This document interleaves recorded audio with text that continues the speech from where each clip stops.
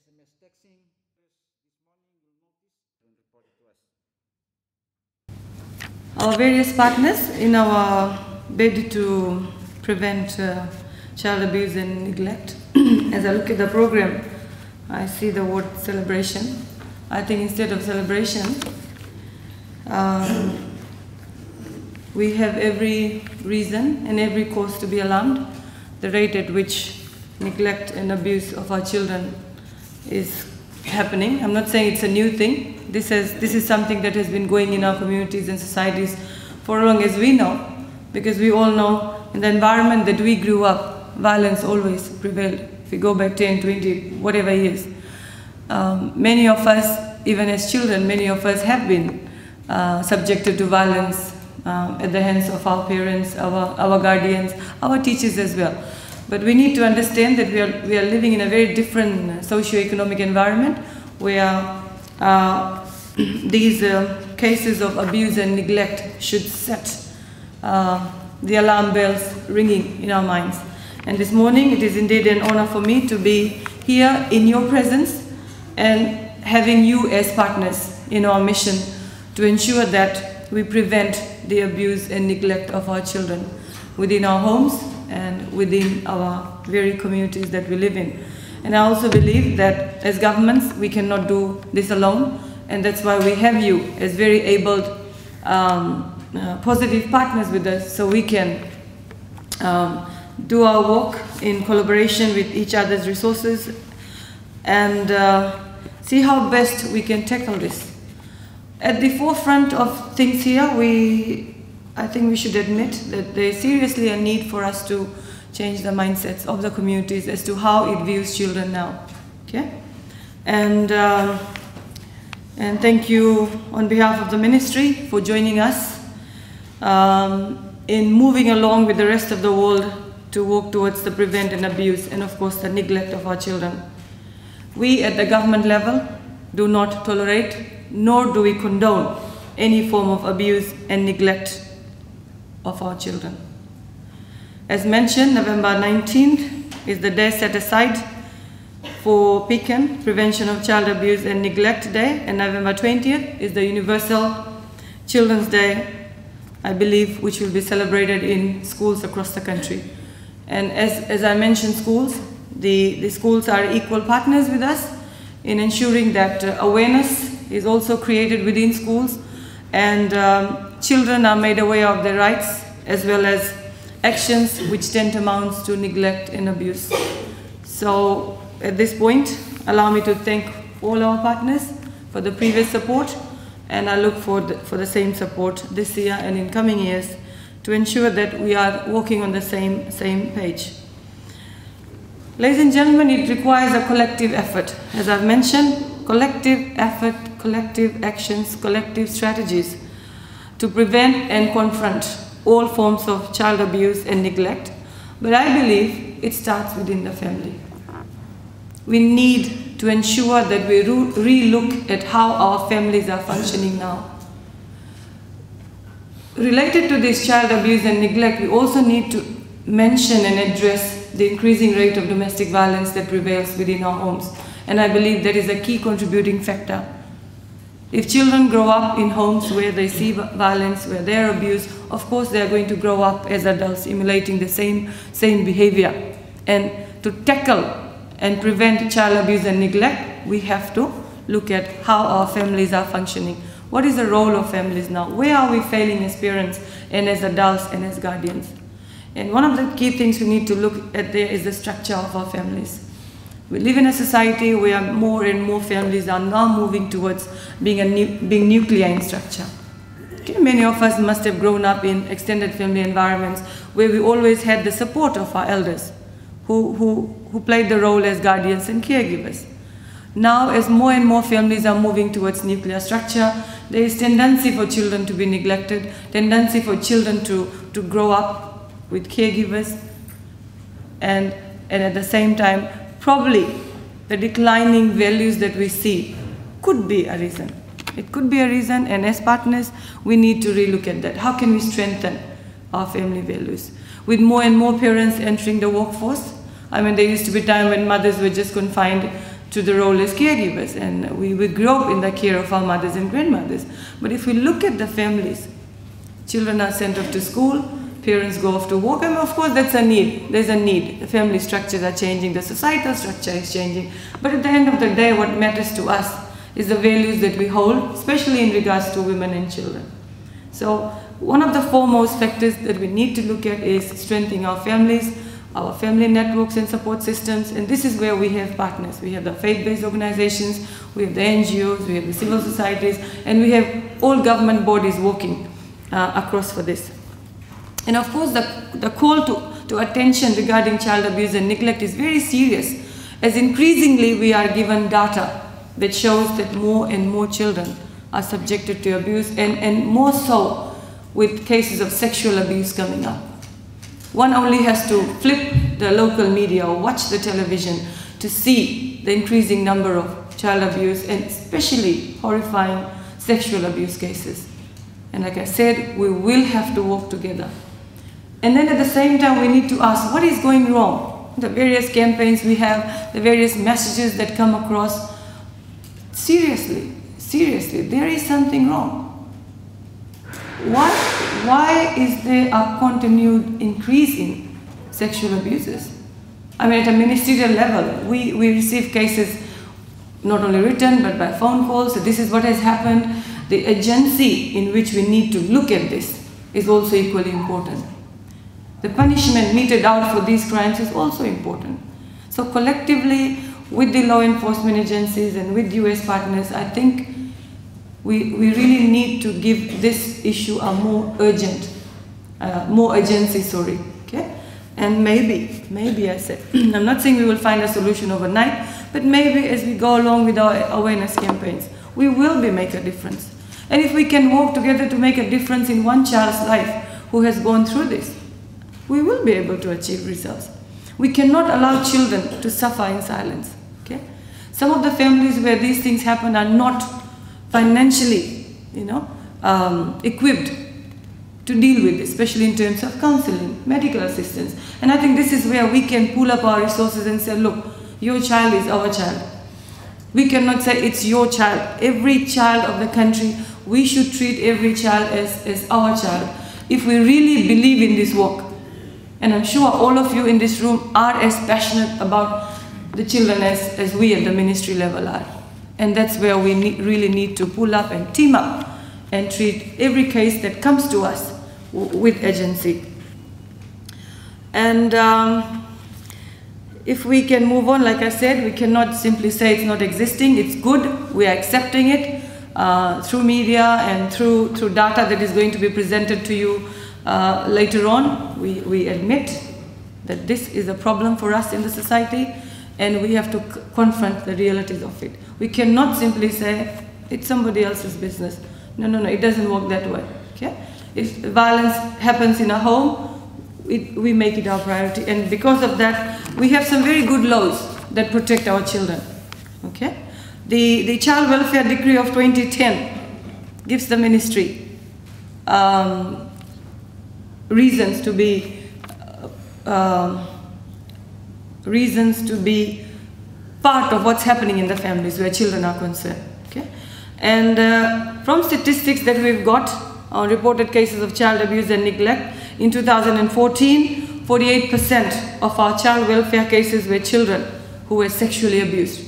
48% of cases that were brought to us was regarding sexual abuse.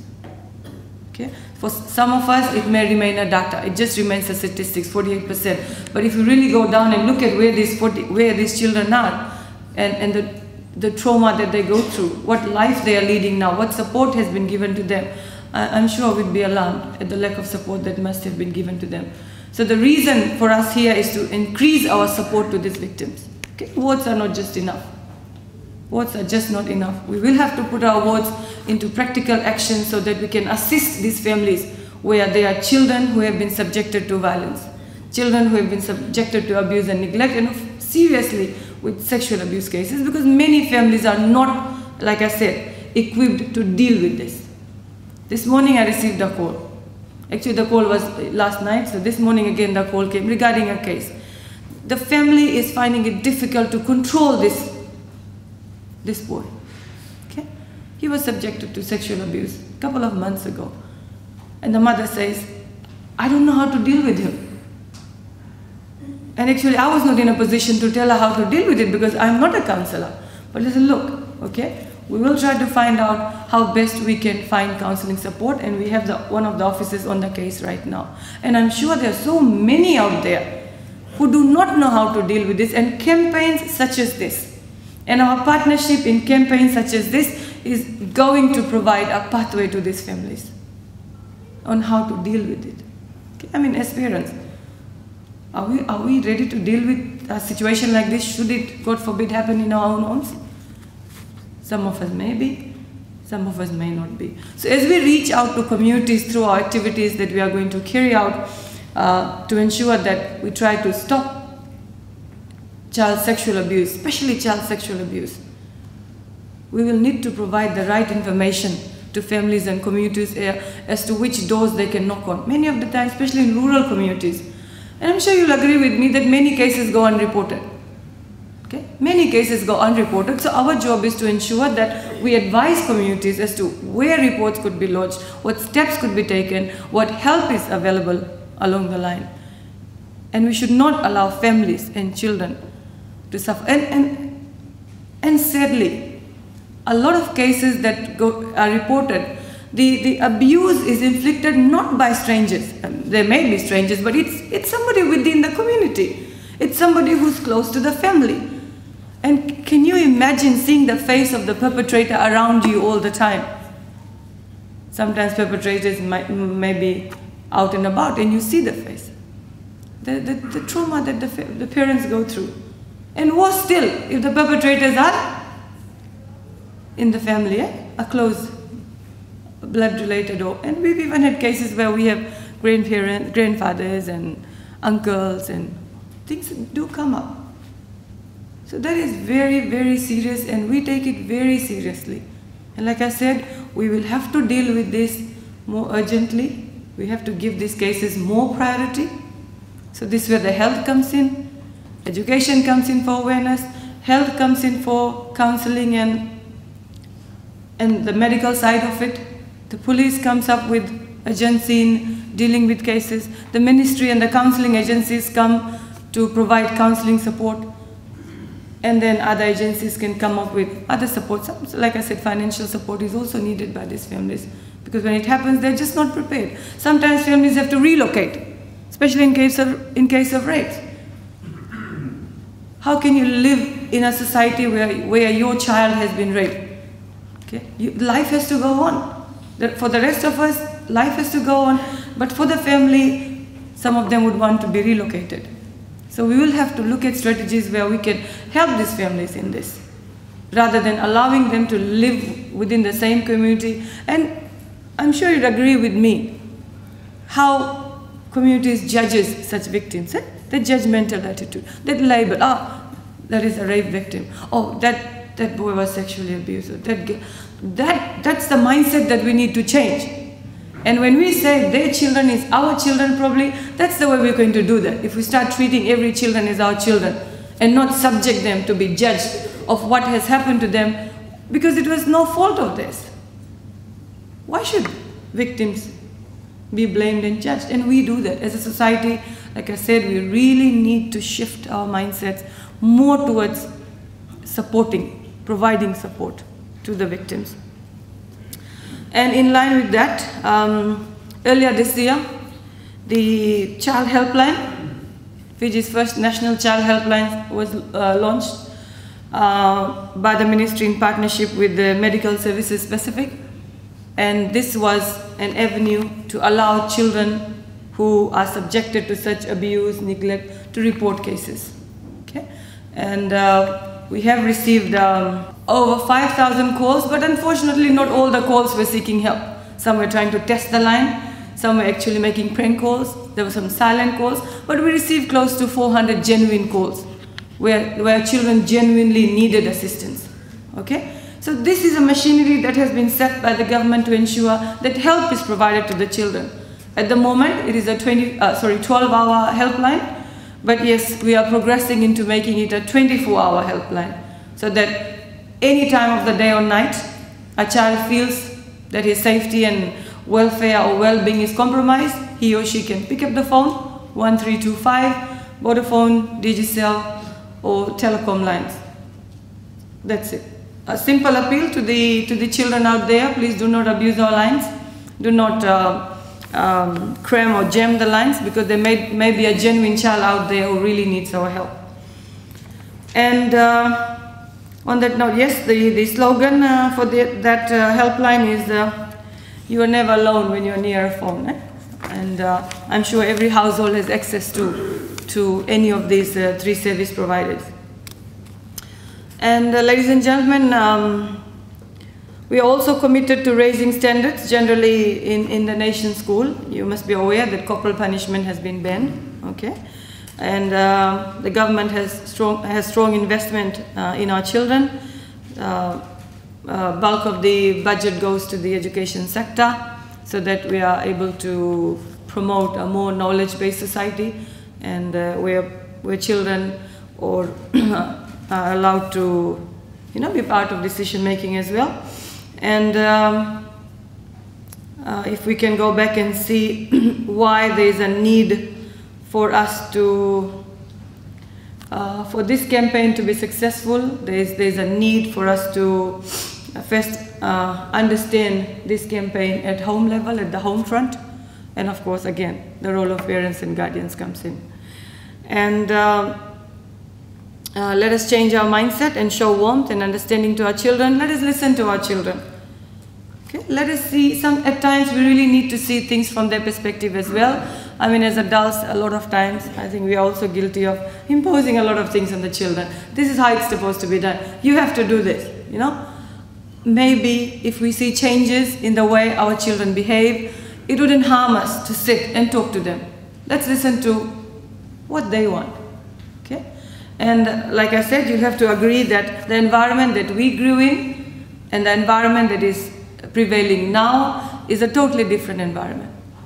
We claim to be living in a very modernized world and a very modernized society. Of course, modernization comes with its challenges and the positive side of things as well.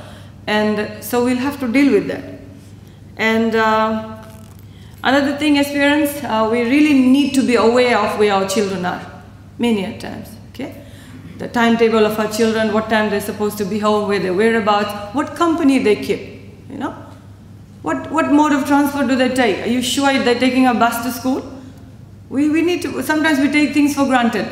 Okay, we are so busy, we head off to work and we know the child will go to school. It wouldn't do us harm to check on, okay, if that's really happening. Like teachers also need to be very alert as to see if there are changes in the behavior of the child. If the child is too aloof or the child is always upset or something like that, we need to be alert about the little changes that our children go through.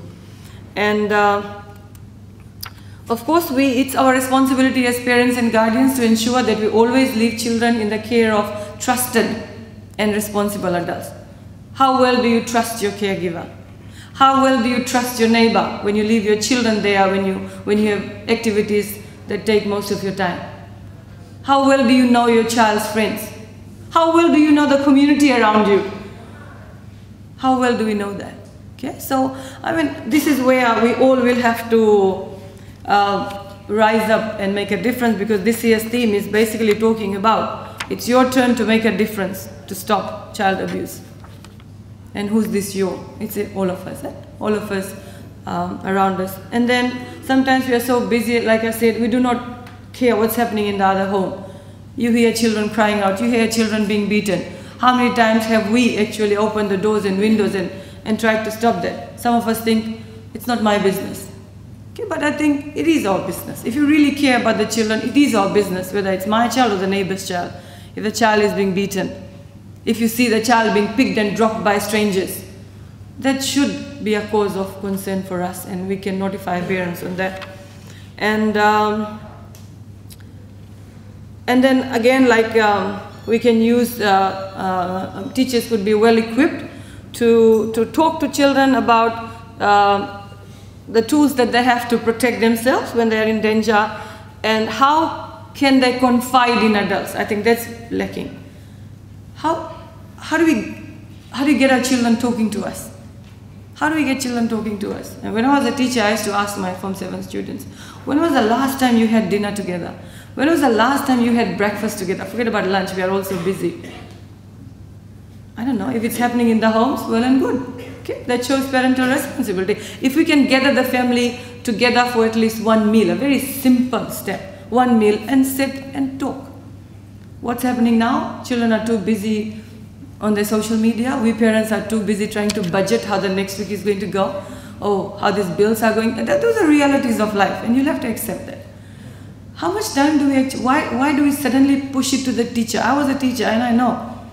As a teacher, we used to deal with everything. Why is your uniform dirty? Why are you not wearing shoes? Where is your lunch?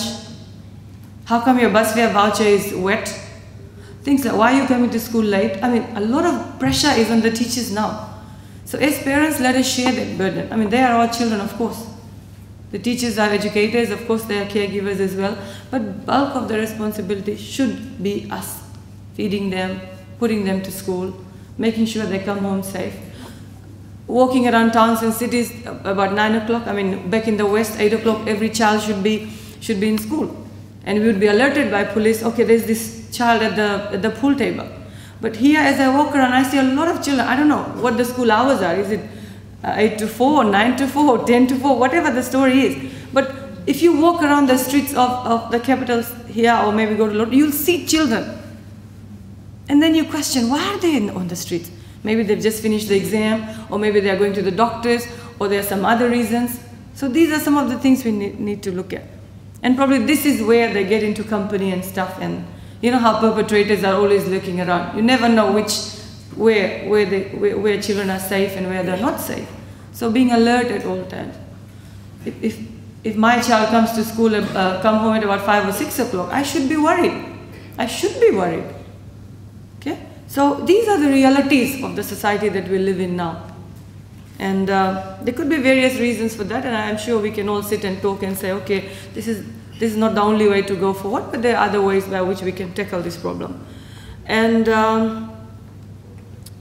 finally, if I may just end by saying, many of our children end up being victims of sexual abuse and neglect because, as we mentioned, the home and the environment that they live in, the communities that they live in are changing, and instead of the love and understanding, the care, compassion, all these things that should exist, it's sort of becoming rather cold and volatile for the security.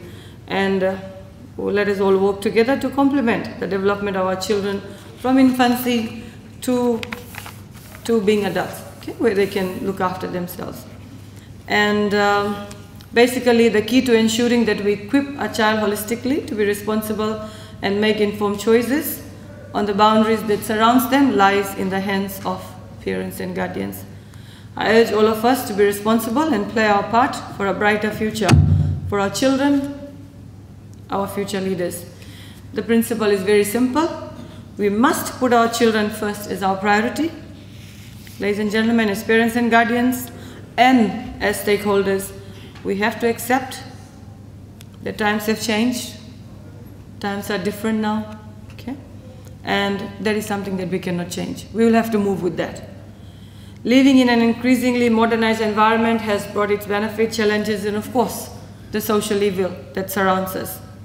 And as adults, as parents, as guardians, as mothers and fathers, as elder brothers, as elder siblings, we all have a huge responsibility and the impact on the lives of our children. And with these few words, it is my pleasure now to declare the Prevention of Child Abuse and Neglect campaign with the theme, "It's your turn to make a difference. Stop child sexual abuse." Thank you.